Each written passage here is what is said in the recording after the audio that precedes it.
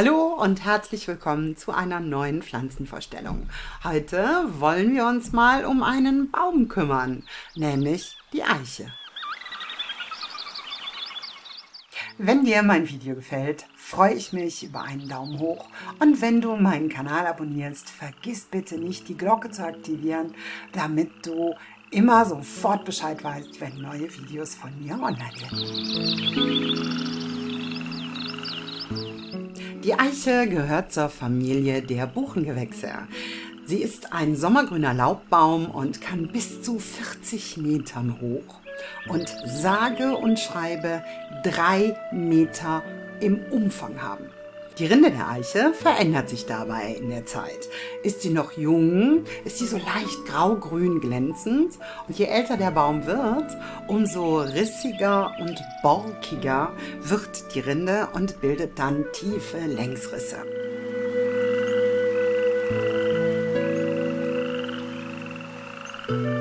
Auch wenn viele das vielleicht nicht glauben mögen, man kann aus der Eiche allerlei Leckeres zaubern. Zum einen kann man die jungen, frischen Blätter im Frühling nehmen und daraus leckere Salate oder sogar Gemüsegerichte machen. Und genauso gut kann man die Eicheln der Stieleiche dazu verwenden, entweder eine sehr leckere Creme daraus zu machen, ähnlich einer Nuss-Nougat-Creme, und das mag ich besonders gerne, man kann aus den Eicheln der Stieleiche einen hervorragenden Kaffee rösten.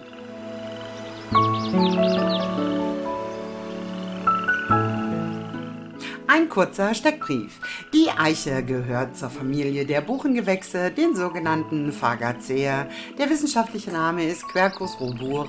Verwendet wird die Rinde und die Eicheln und natürlich auch die Blätter. Die Inhaltsstoffe sind unter anderem Gerbstoffe, Tannine, Bitterstoffe, Gallussäure, Quercetin und Quercetin. Angewendet wird die Eiche für Durchfallerkrankungen, Erkrankungen des Darms im Allgemeinen, Ekzeme, Wunden und zur Blutreinigung. Eigenschaften sind adstringierend, entzündungshemmend und antibakteriell.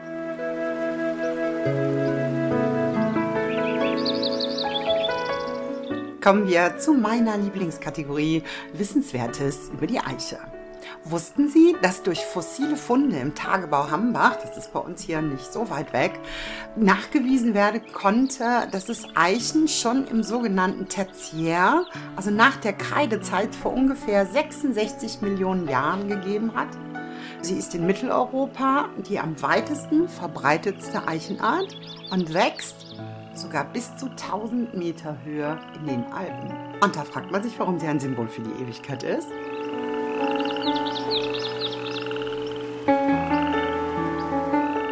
Die Eiche gilt als Baum der Stärke, was nicht ganz verwunderlich ist bei 3 Meter Umfang.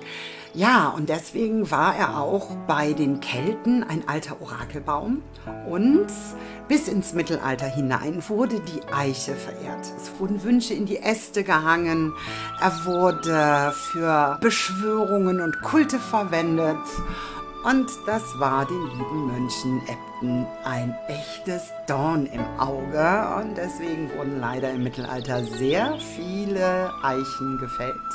Und damit da auch nie wieder eine Eiche wachsen darf und kann, wurden ganz oft Kapellen oder sogar ganze Kirchen draufgesetzt. Denn nur so konnte gewährleistet werden, dass dieser heidnische Aberglaube zerstört wird.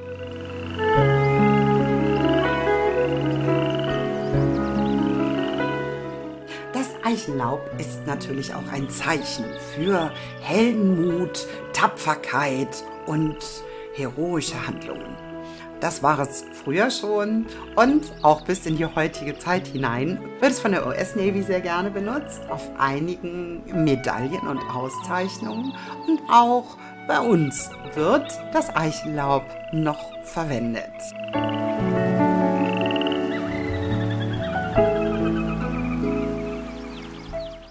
Und natürlich hat auch die Eiche Magisches an sich. Kleine Eichenzweige vor den Fenstern aufgehängt sollten früher vor Hexen schützen.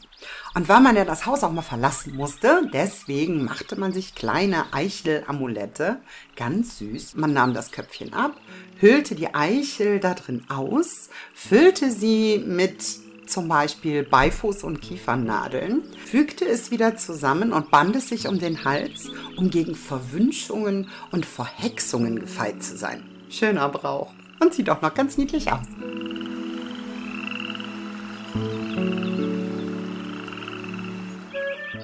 So, das war's für heute. Ich freue mich, dass du bis hierhin zugeschaut hast und wenn dir das Video gefallen hat, freue ich mich über einen Daumen hoch.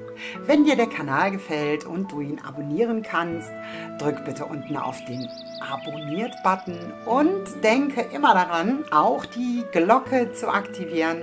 Dann wirst du sofort informiert, wenn ein neues Video von mir online ist. Bis dahin wünsche ich dir eine schöne Woche.